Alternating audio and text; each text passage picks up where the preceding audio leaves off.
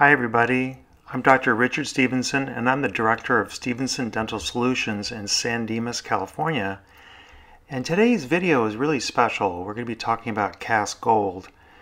I do want you to know that I have several videos on YouTube. Feel free to take a look at them and I hope that you like them. Give me some feedback and subscribe so that I can be encouraged to make more videos. That would be great. But today we're going to talk about cast gold, and I have to mention Dr. Richard V. Tucker.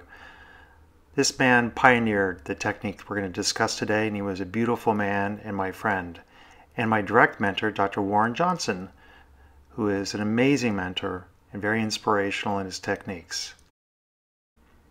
So let's perform a brief overview of the technique that we're trying to teach. These are amalgam restorations that are obviously defective. We like to clean out the caries and the old material, and then we perform a procedure called a blockout, which gives us an ideal preparation, and then we can cement the castings. This technique was also applied to this particular case on a young patient that wanted to have the longest lasting restorations. And I think that if done conservatively, can be very aesthetic. This young woman had several composite restorations which were failing after just about 5 or 6 years. So we cleaned out the caries, performed the preparations as we do, took impressions, and then we were able to cement the castings on this case, keeping the outline forms nearly as restricted as the original composites. And another patient, a dentist friend of mine, with defective composite restorations after about 6 years. These composites were removed, blocked out, prepared for cast gold, and then the case was cemented, showing virtually no gold when the patient smiled. We can even use the gold to replace small little cavities like this, and it can be very retentive and very conservative. This is a little OL. Or large cavities, defective teeth that have cracks in them. We can utilize the technique by utilizing pins that are part of the gold casting, picking up an impression with these little analogs, and then incorporating the gold into these little pins, cementing it, thereby achieving a stronger result.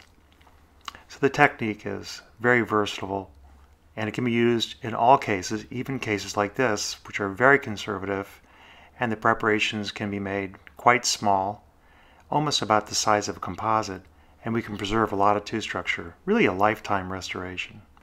So let's do some prep planning, because we're going to start with the MO on a molar. And I like to sort of think about what does the tooth look like before we begin. Where are we going to get our primary retention? What is the outline form going to look like? Unlike an amalgam, an inlay has to have flares. These exit angles have to be quite obtuse. So when you're thinking about the inlay, you want to think about a narrow axial wall and a wide exit. So I've drawn the outline form here on the molar so you can get an idea what the shape would be. Quite different than an amalgam. This is called the flare, and this is another flare. And notice how the flares don't touch the adjacent teeth. If we were to superimpose the axial wall right here, we can measure the angle formed from the flare to the axial wall, and that measurement should be 135 degrees. The amount of clearance that we have will be about 0.75, a lot more than an amalgam. So let's start with step 1, the pulpal depth cut. And for this I like to use a 330 burr because it measures 1.6 millimeters in length. And what we can do is we can use the 330 burr even though we know its shape is not right for this particular preparation. It is convergent. But we're going to go ahead and prepare a little slit along the occlusal.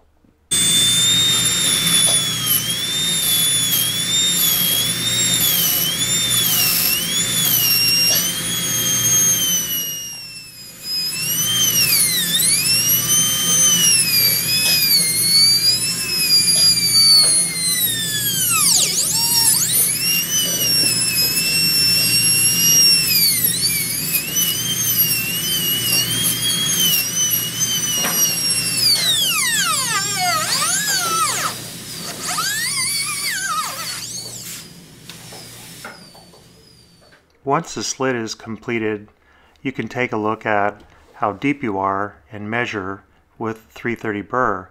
This is a great start for this particular preparation, so you know that you're not going to be too shallow. Inlays rely very much on the length of the walls. So let's make sure that we have adequate length. Now we can start to change the preparation into the occlusal inlay through an outline form modification done with a 57 burr. And some people like to use a tapered fissure burr for this step, but I'd recommend that we stay away from that we stay with the 57 burr as Dr. Tucker had always recommended, because we want to develop the amount of draw or taper or total occlusal divergence that the case demands. And we can use this straight fissure burr to create that kind of divergency. So you can see here we're tipping the burr towards the buccal, towards the distal, towards the lingual, all the while maintaining the pulpal depth that was created with the 330 burr. So we don't go deeper pulpally, we just want to expand the outline form and make it draw with the opposing walls. You can see that we've mainly focused on the facial wall at this point. So we're going to go ahead and maybe do a little more refining on that facial wall, and then I'm going to turn the typodont sideways so you can see how we develop the draw on the lingual wall. And I think that this will make it very clear.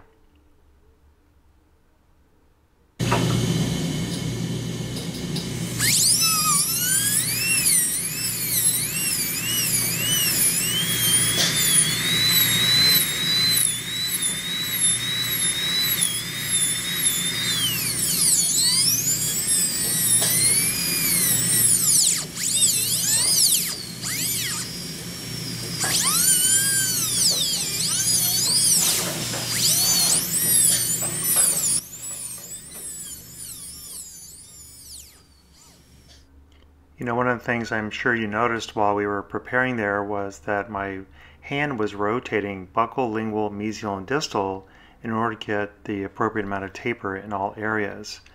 And we were doing that while not deepening the pulpal wall, just letting the end of the burr rest up against the pulpal wall. Inlays should not be too narrow. They need to be wide enough so that we can adequately finish the gold when we're finished. And we're going to go ahead and show you what this initial step would look like.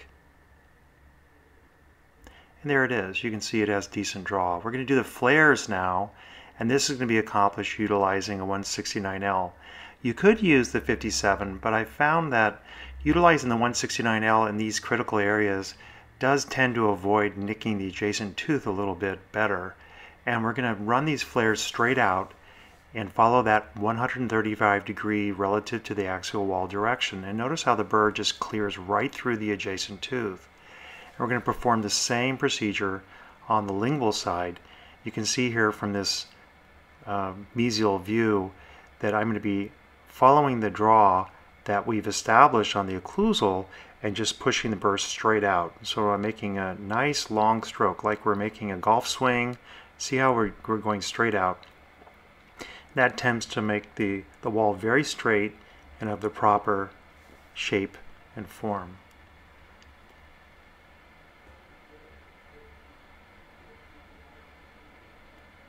The 169L is really very, very small at the end, and you can use it comfortably without causing any problems with nicking the adjacent tooth. You can run this burr around the periphery just to create a little more smoothing if you wanted to at this point, just for efficiency's sake, rather than switching back to the 57. But you know, the whole idea is to try to be efficient and perform each step to the best of your abilities so that when you're done, you can't be any better at that point. I typically find that the 169L works very well to kind of level out the draw on the occlusal, as you can see in this area. Let's go ahead and start the proximal box, and for that we're going to stay with the 169L, and we're going to show you here with a pencil about where you would drop the burr. The burr is going to be situated right here in the middle of the contact area, and then you want to tip the burr out towards the facial and towards the lingual when the burr is dropped in this particular area. So just like you would with an amalgam preparation or a composite preparation, you want to keep a little bit of a shell of tooth structure adjacent to the tooth so that you don't have any problems with nicking that area. And I think that this works really well. You don't really worry about going too deep axially because the burr is incredibly narrow and very conservative.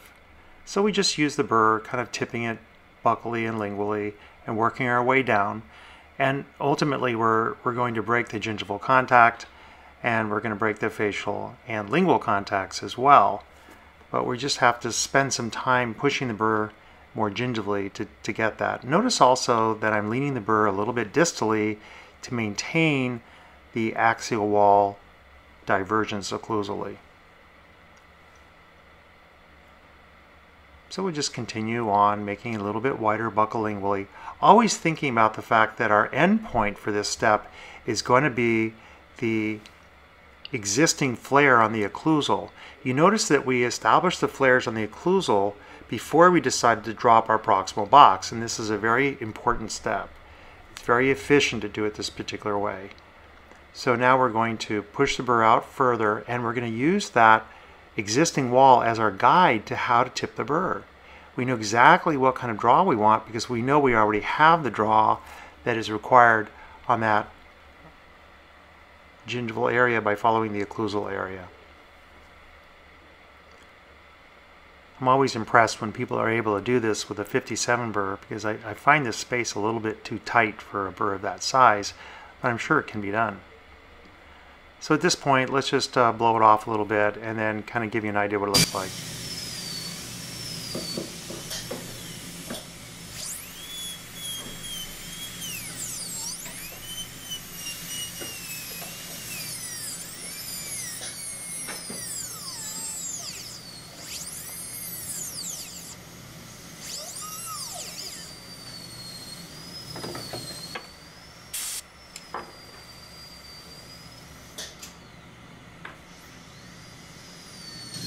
So you could hear the handpiece slow down in certain areas while we were doing this refinement, and I think that's very important to do to control the handpiece and the burr.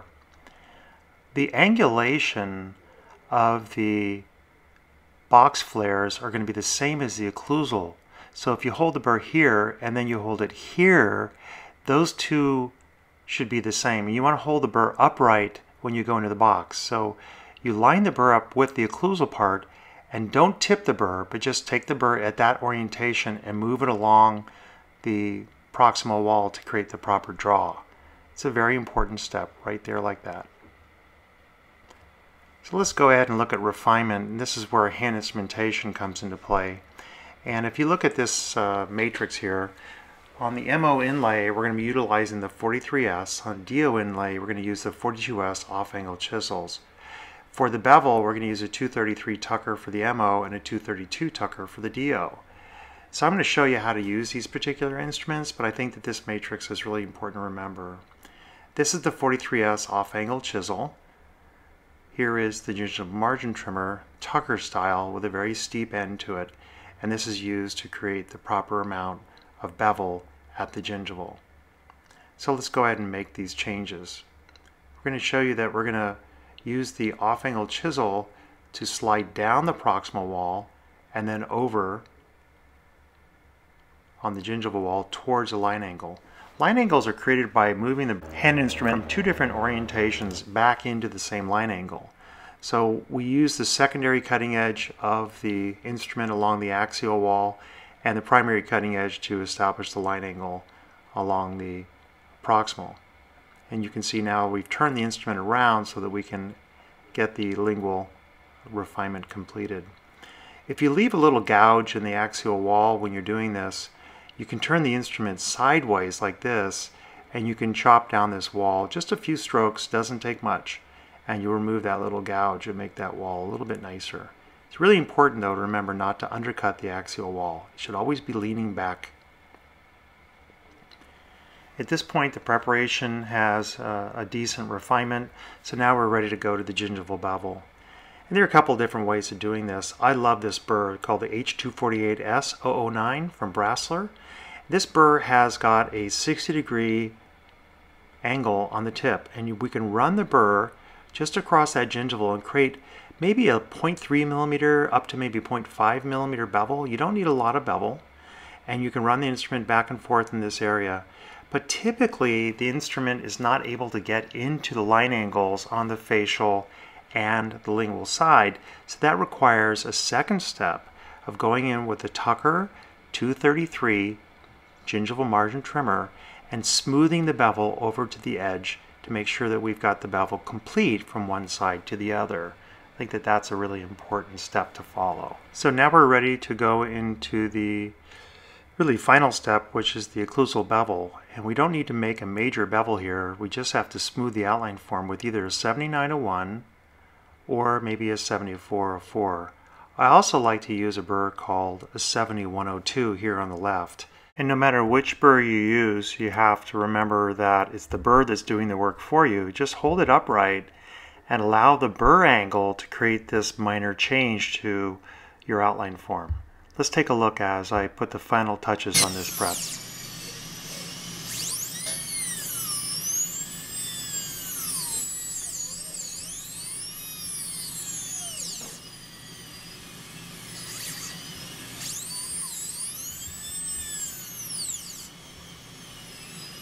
So you can see that it's just a subtle change, but it does create a nice outline form.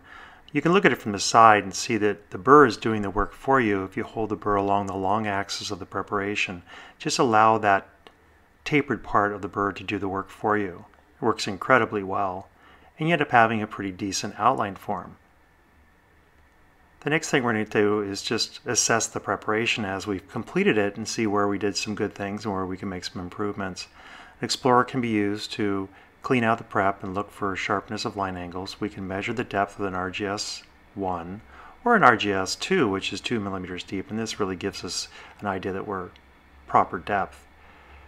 The clearance is 0.75 on both buccal and lingual as measured with an RGS-2. And let's take a look at the axial depth at the gingival. This is an RGS-3, showing you that it's approximately 1 millimeter. The width of the isthmus is about 1.6, 1.7, somewhere in there. And it's going to be about 1/3 or less of the occlusal table buccolingually. So the prep is essentially completed. It has a gingival bevel, proximal flares, dovetail, and adequate depth. You can see here also that it is very sharp and clean from the outside. It's always a good view to look from this outside view to make sure everything is in really good condition, and that the walls are straight with no undercuts. So I want to thank you for the time that you've spent watching this video. I do want to let you know that we have a hands-on course in Los Angeles for conservative cast gold restorations. It's going to be held in January from the 18th to the 20th. It'll be a 20-hour course, and every participant will make 2 castings in our laboratory, in our teaching facility, that they can take home with them. And we're going to go over the Tucker technique in great detail.